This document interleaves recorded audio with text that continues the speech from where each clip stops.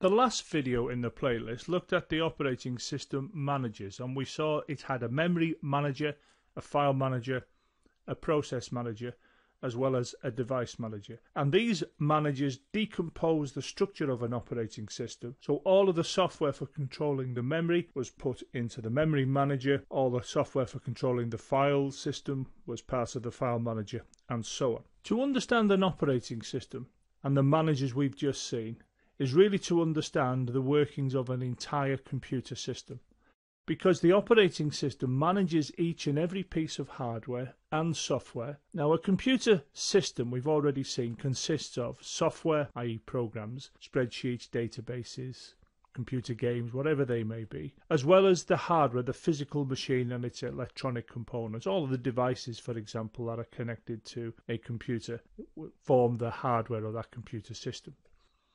The operating system is the main controlling piece of software that manages all of the hardware and all of the other software. To be specific, an operating system controls every nanosecond of processing time, every section of main memory, every file, and every device. In addition, it controls who can use the system and how.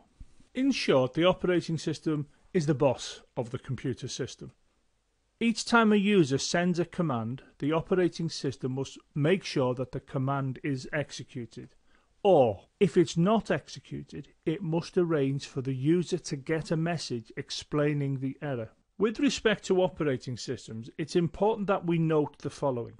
An operating system does not necessarily execute the command or send the error message to the user. It does, however, control the parts of the system that do. So in other words, if you connected a device to a computer and for whatever reason that failed, the actual connection process failed in some way, it's quite feasible that the device would inform the operating system, I failed and this is why. And then the operating system would use the information passed to it from the device to inform the user of the fail, i.e. the error message. Let's return to consider the managers that exist within the operating system. And we can see that the first one is the process manager, which is responsible for allocating processor time to the various processes that can run on an operating system. We have the memory manager, which typically is responsible for deciding where in memory and keeping a track of where in memory you have the various programs that could become processes. We have the file manager, which controls what's on a disk, whether it's read-write, read-only, executable file, etc. And we also have a device manager, which controls all the devices which are connected up to a computer system. So when we talk about a process manager, we really need to reflect onto the central processing unit. When we talk about the memory manager, we're really dealing with the main memory, the silicon memory, the random access memory. The file manager, well, obviously that is responsible for the programs, the files, the data that exist on a disk, for example. And we have the device manager, which has the keyboard, the printer, the monitor.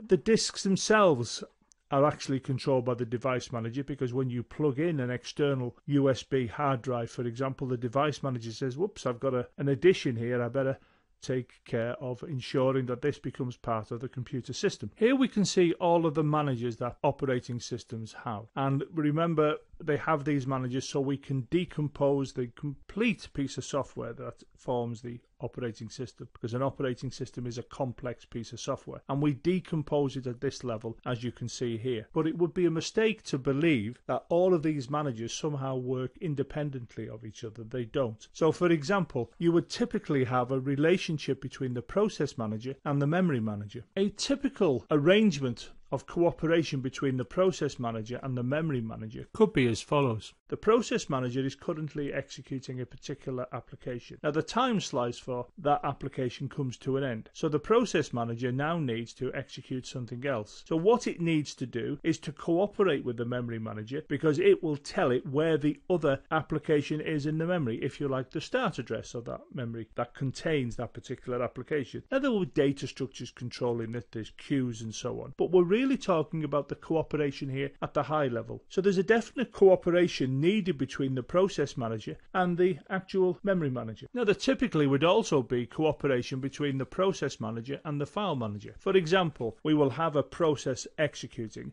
and it comes to a part of the code that wants to access information that's on a disk. So there needs to be communication between that process and the disk, and that communication will take place through the file manager. So for example, if you opened a file for reading, where is that file? Well, it's somewhere on the disk.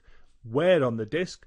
Well, the file manager will tell you where it is on the disk, and of course there will be data structures to support this, but here we're looking at a high level view, and we can see that the process manager and the file manager have to cooperate when we have a operating system working with applications. Now, of course, there is a cooperation between the process manager and the device manager, and a typical example would be the process manager is running a particular process and the user comes along and plugs in something to the USB port, a device of some kind, and the operating system has to be informed of this.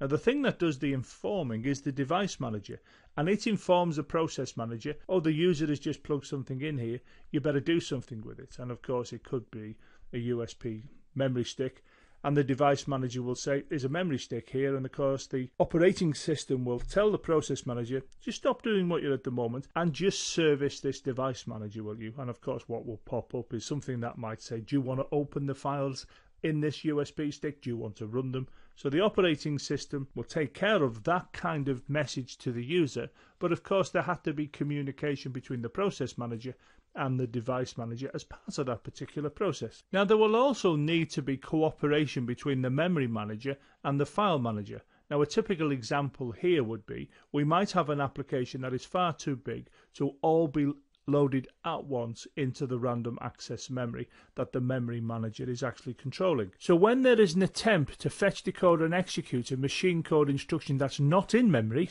it says, oh, I haven't got that bit of the program in my memory, I'll go and get it from the file.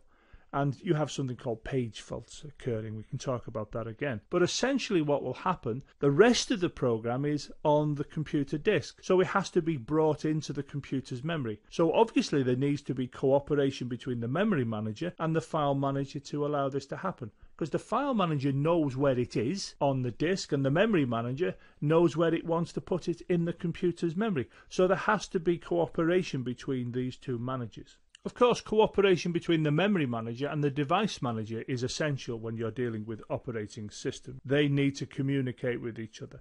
For example, let's just say you have a situation whereby a user plugs into the USB an external drive that contains data. Now that data needs to be transferred to the memory so the processor can work with the data that it was expecting. Of course, the device manager would have to work with the file manager to assist this. So here you can see we have a relationship between more than one manager here. The processor says, I need some data, goes to the memory manager says, well, I ain't got it. Oh, that's on the device manager is plugged in because the user's been given some message, hey, I need some data. Oh, I know where that is, it's on this disk, it plugs it in. The file manager says, oh, right, I'll go and get that information and I'll put it in the appropriate place in the computer's memory. Now, all of this is a very crude overview of the relationship between all of these managers. But this overview is just to get a clear idea that, you see, you've got all of these managers because you're decomposing the very large system that is an operating system. So we have a process manager that has policies that it takes care of, likewise all of the other managers, but they all cooperate with each other. And what I've tried to do here is to give you a feel for the type of cooperation that would take place. Now, the diagram we're actually looking at here is showing us the core of an operating system, if you like, the guts of an operating system. We can see it has these four managers, and we can see that they cooperate and they communicate with each other to allow the operating system to perform its various tasks. Now, sitting on top of all of this, we have a user interface, and we need to be clear here. This user interface could be a graphical user interface with lots of icons that we click on. It could be a command line where we type things in. So, for example, to print a file in a window-like environment, you would click on a printer icon and the file would get printed. In a console application, you would write print and then the name of the file. Now, regardless of the way in which you do that in the user interface, you can rest assured that you'll be making the same calls to the managers that are below. The fact that the user interfaces look different is really for the user of the operating system. Now, this is not to underestimate the importance of a user interface. It needs to be as user-friendly as we can make it, but we have to realize that the user interface is really nothing more than a portal, if you like, to all of the managers that lie below. So a user interface is an important part of operating systems, but in this playlist I'm really not going to be discussing the user interface.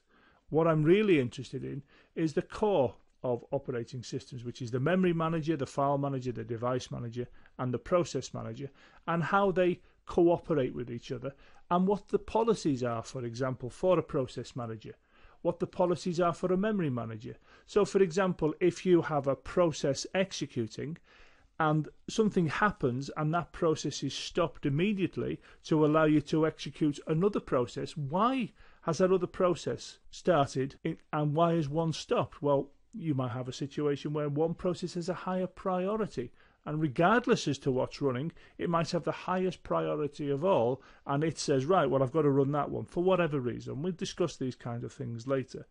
But we really need to discuss the policies of all of the managers and realize, yes, the user interface is important, but the study of operating system is really to do with the managers that you see below the user interface. So before we get to the end of this particular video, let's just revisit this particular diagram again, and let's realize that I'm going to take away the user interface and how it connects to all of the process managers, and say that this particular diagram here is key to the study of operating systems. What we have all of the managers, and we can see they all cooperate with one another.